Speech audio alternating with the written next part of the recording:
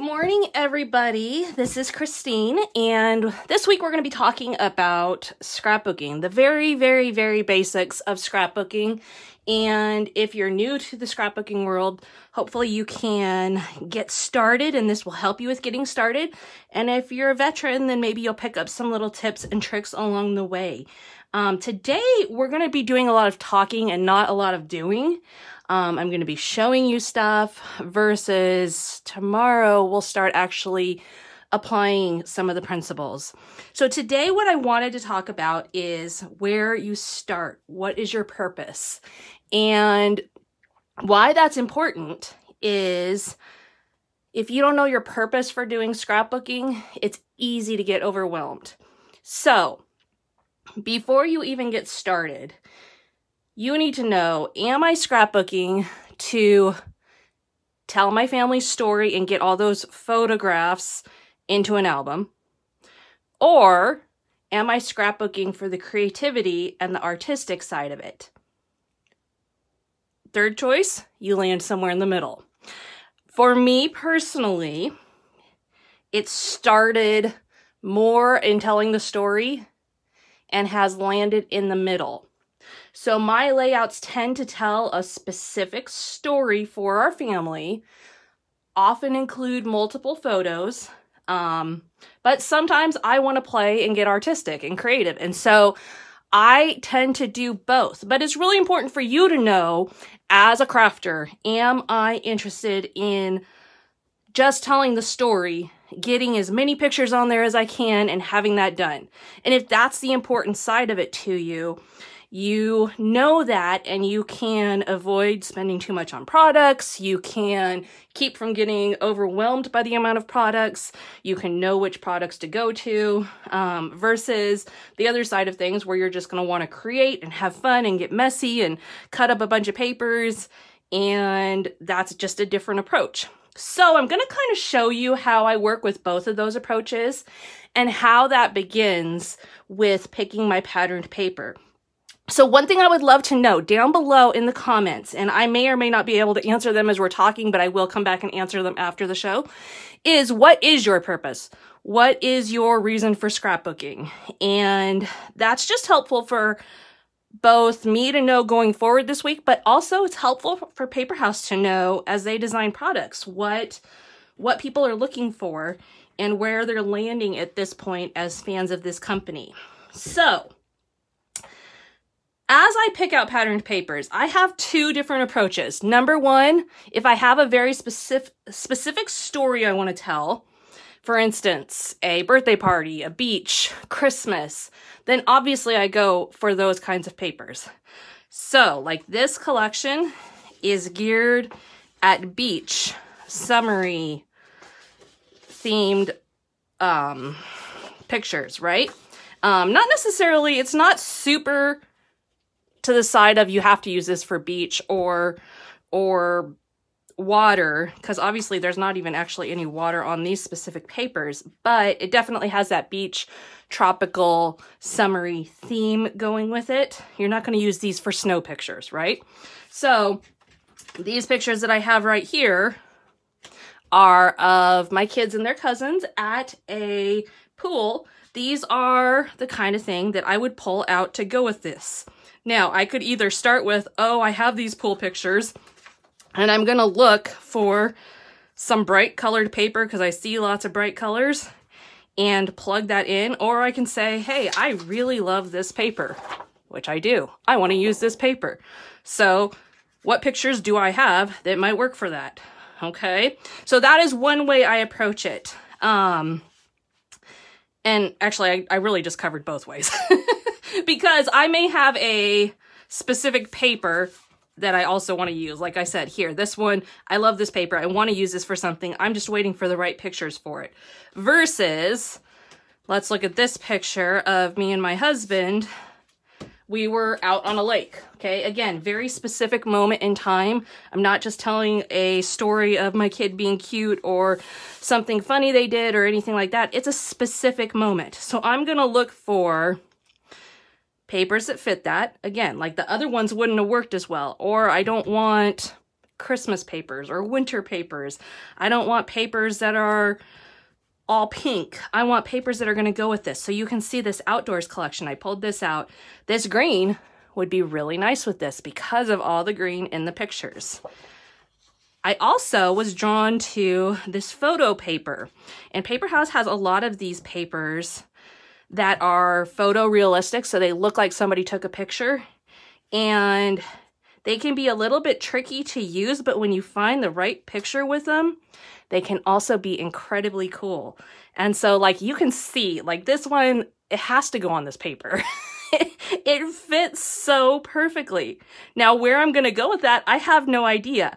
But I do know that during the next week, while we're here together, I'm going to use this paper with this picture because I love the photorealisticness of it and how it goes together. And also the tones from my picture to the photo match well. If it was too different, it wouldn't work as well. But in this case, when I set this one down and looked at this paper, I just thought, yep, that's it. And that's how it happens a lot of times. You just look at the papers and know.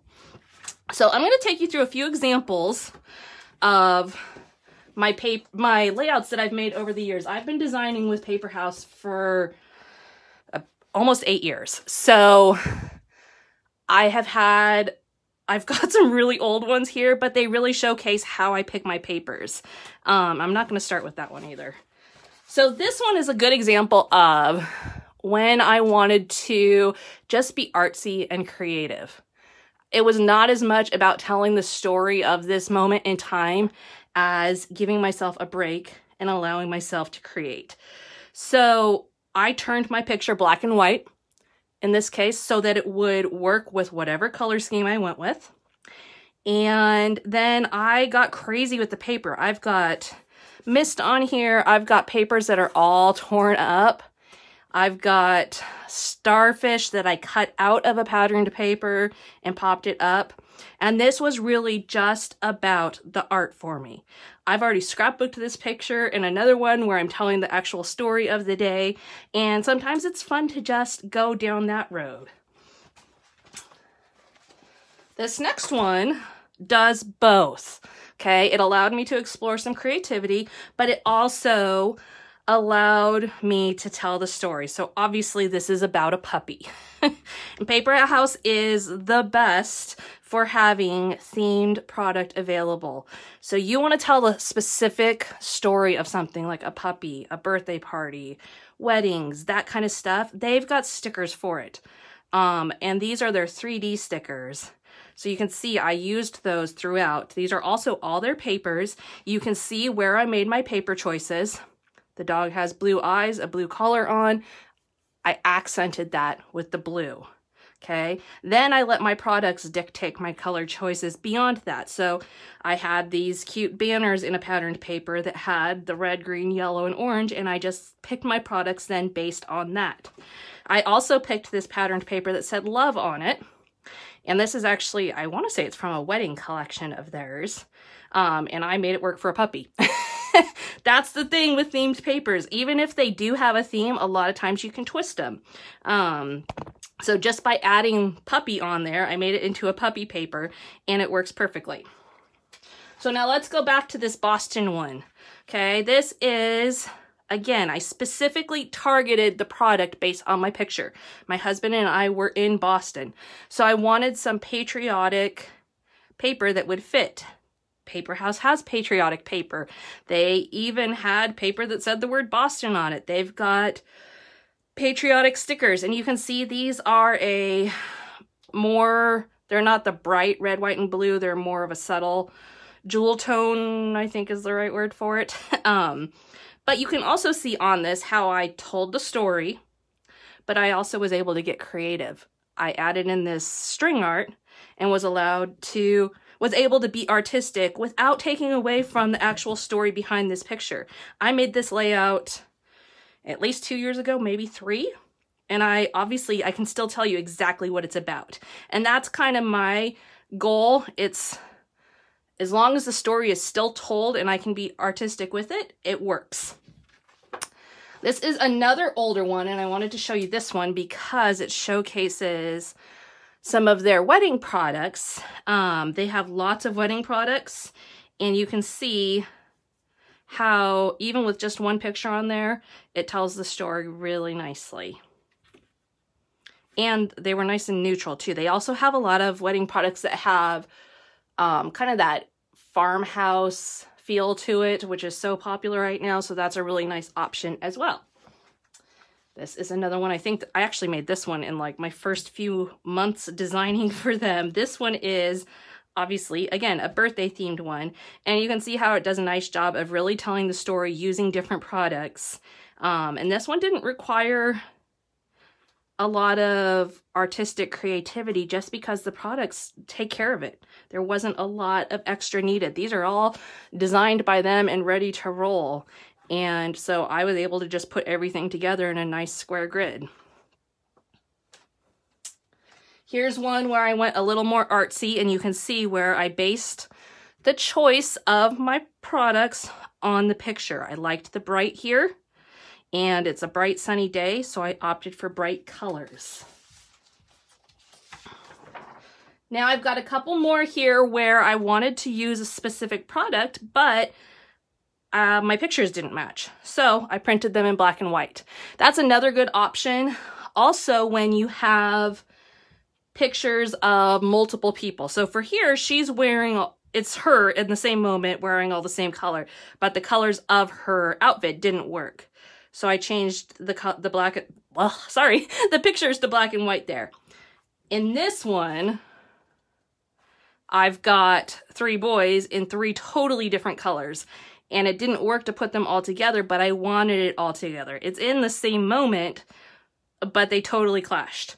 So by turning the pictures to black and white, it allowed me to pick whatever product I wanted to use and make it work, but also tell one story on one layout instead of spreading it out on 3 different layouts.